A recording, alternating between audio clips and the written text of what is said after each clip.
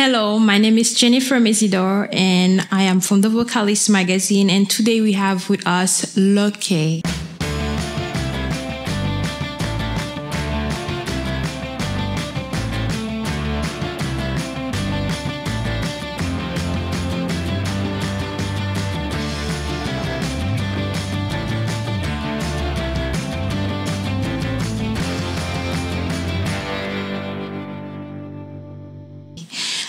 Let me just leave you to introduce yourself, please. Hi, my name is Lukay, singer-songwriter out of Montreal, Canada. Nice. So before everything, I want to ask you a little bit about yourself, just for the viewers to have a little bit of understanding of who you are. Like I mentioned, I'm a singer-songwriter. I was born in Montreal, grew up in Florida, moved to LA, Atlanta, kind of moved around a lot. Pretty much I do music. I've written songs for a lot of established artists in Canada and outside of Canada as well. Nice. Yeah.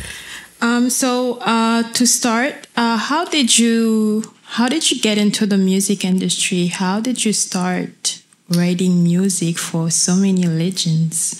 Well, I started in the music industry by I grew up in the church, like most artists. That's where I pretty much picked up music. My dad was a choir director. My mom sang in the choir. My sister sings. My brother plays instruments. I also play the piano, the bass guitar, or the drums. It's definitely in the blood. Yeah. Yeah. So yeah, it's been around me growing up, and obviously, like I did a few festivals in my early days, and then what really pretty much put me, I would say, officially, I would say when I was signed to the Neptunes. I was in a boy band. Nice. In LA. Wow. It was right after B2K had broken up, so like every label were like looking for the next boy band. You know, 4 guys that can sing, dance with the look. So I was part of that.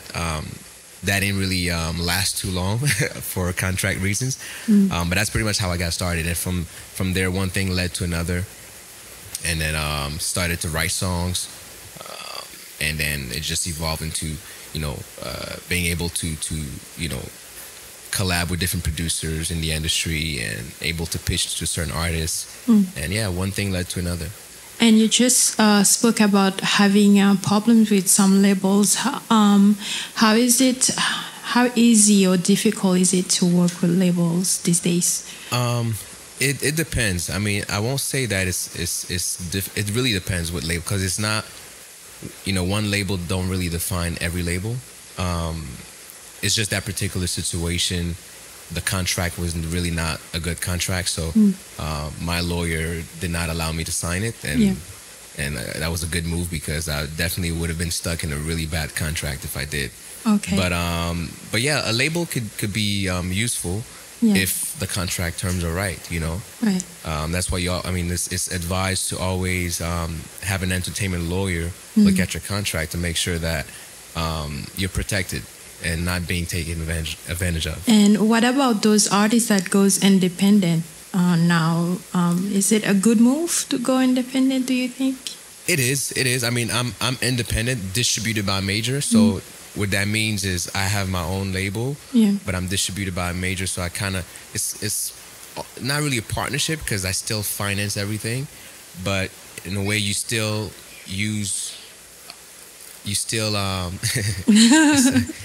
got distracted for a quick second. Sorry about that. It definitely can be a beneficial, and you're more in control of your career that way. But like I said, it's not, signing directly to major can be good, really good, because they have obviously the right channels in place. They've been doing this for a long time. It's literally just plug and play for them. Independent, it's going to be a bit harder, longer, but in the end, you get to control your destiny. Exactly. So you at your own pace. Yes, it might be a bit slower. Yeah. But at the end, you own your masters. You control what you want to do, what you don't want to do. At least, yeah. Yeah, that's great. So, and you've worked with legends like Johnny Wright, Will Baker, artists like Carl Wolf. How did you get the opportunity, and how was it? Well, Johnny Wright, well, another group that failed. Well, what happened is that after I was signed to the Neptunes, and that didn't go well. I was in another group. Now that group was not four guys a la B2K. It was a combination of girls and guys in there. Okay. So we were five. Okay. So it was three girls and two guys. So Yes. it was one Caucasian male. I was the black guy. There was a black girl. There was a girl from England, and there was a girl from America. So it was Okay. kind of like an international Yes. girl-guy group. Yeah. It was a really dope concept. I mean, the concept of the group was pretty much we were going to remake old hits, but modern sound. So it was very promising. But unfortunately, one of the girls in the group got pregnant. Oh. And that was it for me. I was like, you know what? I'm done Oh with my groups. God. Okay. And that's when I decided to really go solo. Okay. Nice. And how was that experience? And that was, by the way, that was Johnny Wright. Johnny We were Wright. signed to Yes. Johnny Wright at And the you work for Carl Wolf, I believe. Carl Wolf, yeah. Yes. How was that experience for you? Oh, it was pretty cool. It was pretty dope. I wrote one of Carl's big hits, Yalla Habibi. Yes. I got a gold plaque for that one. I also wrote Congratulations. Thank Really you. big. Yes. I also wrote a few more songs for him that got me nominated at the Juno Awards as well too. So yeah, it was a great experience. Carl's is a good friend of mine. It's pretty magical when we work together. Every time that we talk, we're like, man, we gotta get in the studio again. I'm like, yeah, we have to, But Yes. yeah, good vibes. So you were nominated for the Juno Awards, which you said it was for Ala Bibi? No, it was for another song called 80s Baby. Hades Baby. 80s Okay. Baby, yeah. And how does it feel to be rewarded for such? It's not completely rewarded because it's a nomination. We Yes. didn't win, but Yes. it's still a great Yes. achievement, I would Yes, say. for sure. It feels good, because as a songwriter, you want to be recognized for your craft. You want people to like your songs. It's something that is very personal to every songwriter, right? It's like they're a little baby. Yeah. And once it's out in the world, you're like, okay, are they going to like it? And then Yeah. when you see the response being positive, Positive. it's definitely a good thing. Nice. So you're a songwriter and you transition to being an artist. How is that transition? How was it, and how is it still going? Well, to be honest, it wasn't really much of a transition for me because I was doing both side okay. by side, right? Yes. So I was being an artist, but I was also writing. So it never really felt like I had to transition. It was really more like, both of these things are my passion. I love to sing, I love to write. So if How I'm do not on you stage- jungle? How do you deal with both? Yeah, it could be a bit tricky because sometimes I'll write songs for myself and then I'll play it for somebody like another artist and they're like, oh my God, I want it. So you're like, so you have to decide, okay, do I keep this for me or do I let it go? So that's the only thing, but it's not really that hard. I mean, the only thing is that when you're writing for somebody else, you have to be in a different mindset, right? Because you're not writing for you. Yeah. If I'm in a studio with another artist and they want a certain type of record, then I have to channel these emotions and the direction that they're trying to go into. Yeah, so I'm guessing from that you have to build like a character. Yeah. Because you're a songwriter and an artist. Yeah. How do you find the balance between those two? Honestly, me when I write for other people, like I said, I like to sit down and connect with them.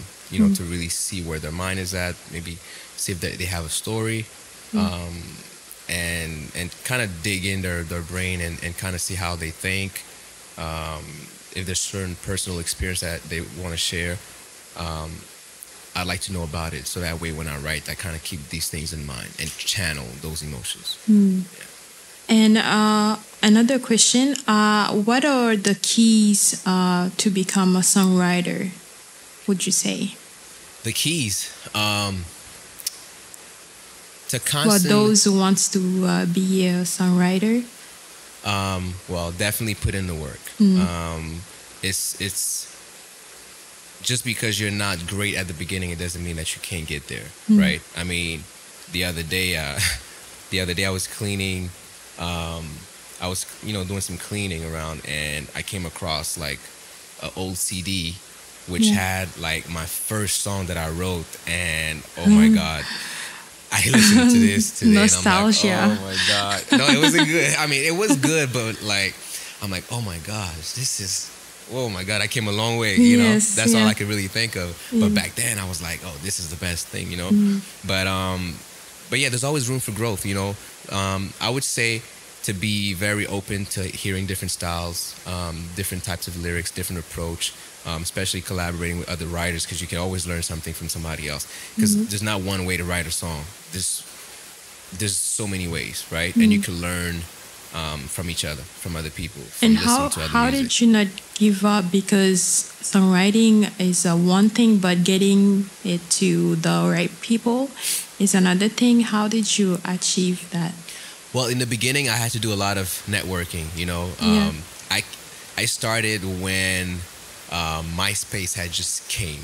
I don't know if you remember MySpace. Yes. And what I used to do, so I had I had 4 songs that I had written and recorded myself, and I put it on my MySpace page, and then I would just like send a message, copy paste to like 20 people every day. Yeah. Hey, let's collab. Hey, listen to this. And until I started to build a network and then get recognition and getting requests. And then after that, it's really like, going places, events, and network, and kind of like let them know what you do. And then they're like, oh, let me hear something. And we exchange email, I'll send them, So it's really about networking, because like they say, your network is your net worth. It's the same thing, for songwriting. You at least in the beginning, once you have a publisher, when you sign a publishing deal, then it becomes a bit easier, because they'll put you in the rooms with the right people, with the right artists. They'll set you up in situations for you to be able to write for specific people. And speaking of working with others, who influenced you the most in the industry? Okay. I have at the moment. Oh, at the moment? Yes. And at the beginning also. Okay, at the beginning, I would definitely say, obviously, like everybody, Michael. Then for me, it was Usher. And then obviously Boyz II Men and Brian McKnight, those guys. But Brandy also. Ooh, so I would say 8701, the album of Usher, and Brandy's Full Moon is the 2 albums that really shaped me. Okay. Because from those 2, I learned so much. It made me grow in so many ways that they probably they can't even imagine. What about Brandy do you like? Brandy, oh my God. Brandy, I mean, Brandy is like, in the industry, she's known as like the vocal Bible. Yes. Because her vocal arrangements, like, if you sit down and you listen to Full Moon, song by song, and you pay attention to those background vocals and the arrangement and the ad-libs, and it's not like she's doing so much, it's like the right placements, right? Because you don't want to be like, woo, and do it all over the track, she right? Has a sweet voice, the right placement, the right ad-libs, the right harmony, and it's just tasteful, and you can learn so much from that. She's for me, she's the vocal Bible, vocal, and for a lot of people in the industry as well. And then, today, is it still the same? Today's, I mean, yeah, but they haven't really been putting out a lot of records, so I kind of like go back to their old stuff. But today, as far as new artists, I like Bruno Mars a lot. I like Lucky Day. I like Her. Yes. Her's nice, really nice. Yeah. Jasmine Sullivan. I'm from the old school, so I love like real vocalists. Yeah. But of course, I like the club bangers and stuff, and the party music, of course. But like in terms of like who I would sit down and really listen and try to study. Yeah. Is there anybody would you like to collab with? Your dream collab, let's say. Brandy. Yeah, for sure. For sure. Sure.